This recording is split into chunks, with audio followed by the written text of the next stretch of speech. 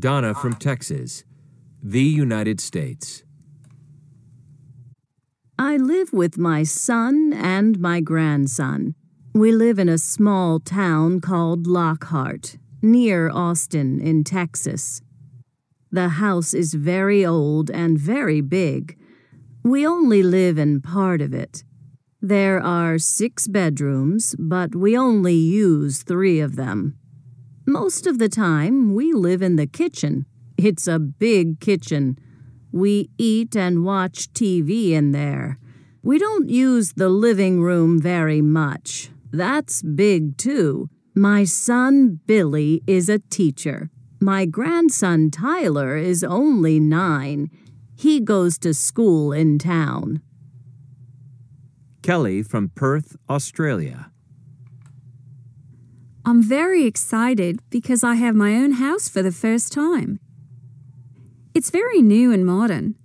I have 3 bedrooms, a big living room and kitchen, and a small yard. I love it. I love cooking in my kitchen for my friends. It's in a part of Perth called Greenwood, not too far from downtown. I work in a bank right in downtown Perth, and I go to work by train. I live alone. Well, that's not quite true. I live with my cat, Ozzy. He's my best friend. Najendra and Anita from Delhi, India.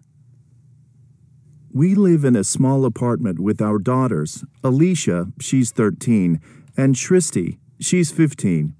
The apartment isn't in the center of Delhi. It's west of Delhi, 20 kilometers from my work and the children's school. It's old and simple. We have 1 bedroom, 1 living room, and a tiny kitchen. The television's in one corner of the living room, and the refrigerator is in the other corner. Our kitchen is too small for a refrigerator. We sit on the floor to watch TV and eat our evening meal. The girls sleep here too. My wife and I sleep in the bedroom. Okay, now you can listen again. Don't forget to write here the names and here choose the correct option. Now we continue with numbers. Well, you already know the numbers and you are going to listen and choose the numbers that you hear.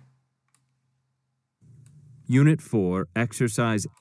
We are going to do this better on the next video. Vamos a hacerlo para que no se mezcle con el audio anterior, ¿ok?